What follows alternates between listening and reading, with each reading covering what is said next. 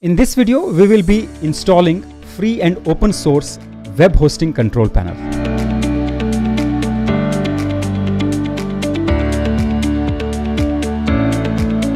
aaPanel, which is used by almost 3.6 million servers in Asia. This is one of the most popular hosting control panel.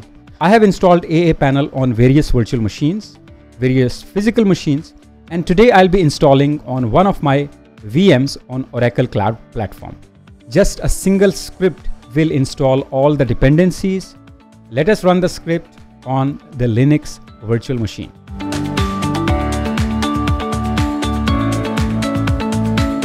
If you have not subscribed to the channel yet, subscribe it now so that you get the updates regularly. So let us begin today's video. Let me increase the size of this so that you can see it clearly. So I'll be using sudo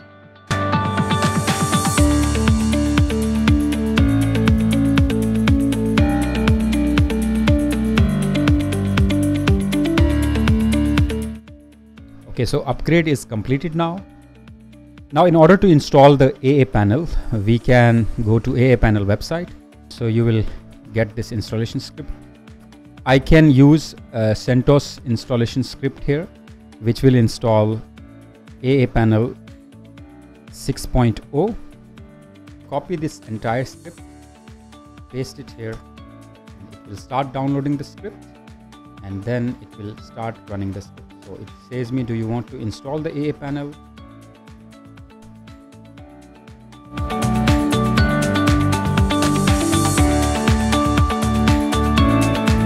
If you have not subscribed to the channel yet, subscribe it now so that you get the updates regularly.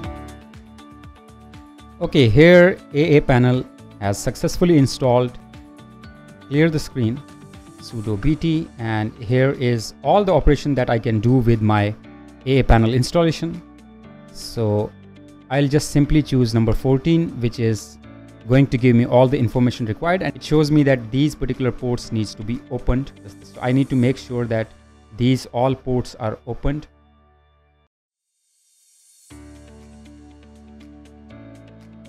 Cloud infrastructure, go to networking, go to virtual networks, open your network and open your subnet here.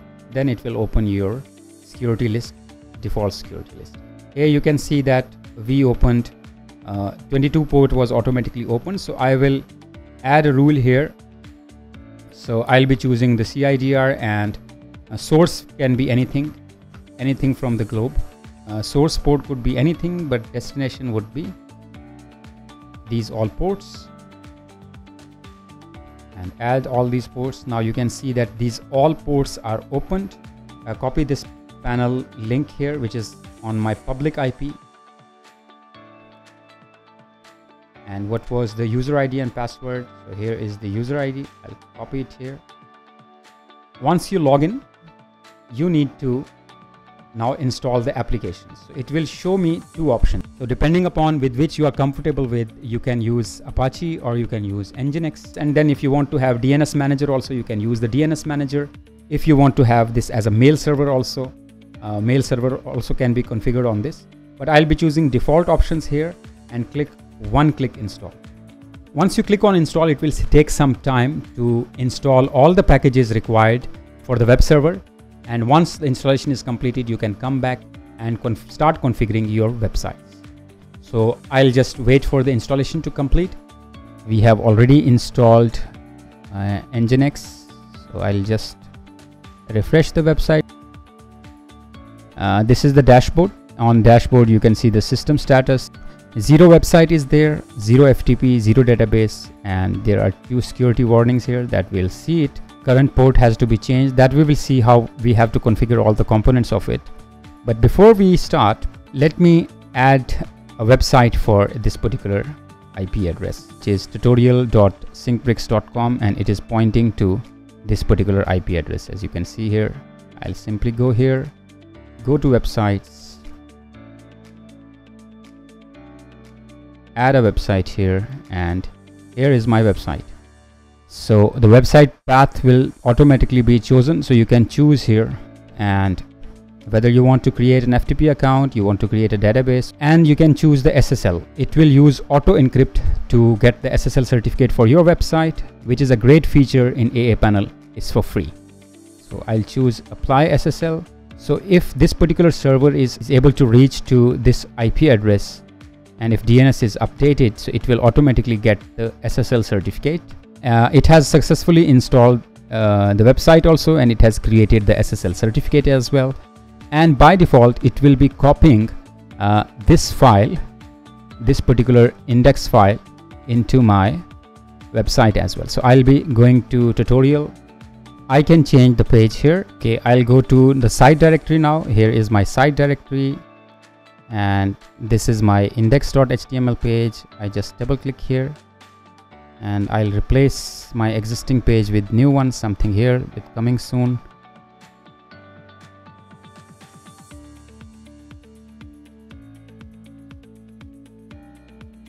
My website is right now ready. So if I go to App Store, I can download various applications into my aaPanel web hosting. You can see Nginx is there. So here I can show it on my dashboard. MySQL, it's on my dashboard. I click on installed. All the installed applications will be listed here. As you can see that there are some applications which are still being installed right now once the installation is completed. Now you can see PHP is also installed. Pure FTP is installed, phpMyAdmin is installed. I can install a mail server also. If I go and search for the application mail, it will show me the mail server application, so I can simply install it. And then you can have DNS. So DNS manager can be installed there, Cloud DNS, where you can have the Cloudflare account configured with your web server.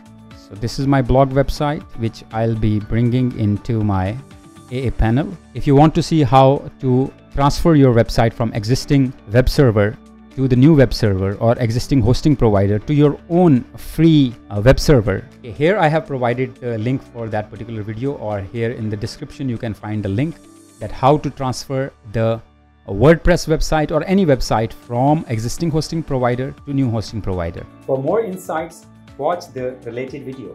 Before you go, click the subscribe button to subscribe to my channel and avoid missing any latest videos.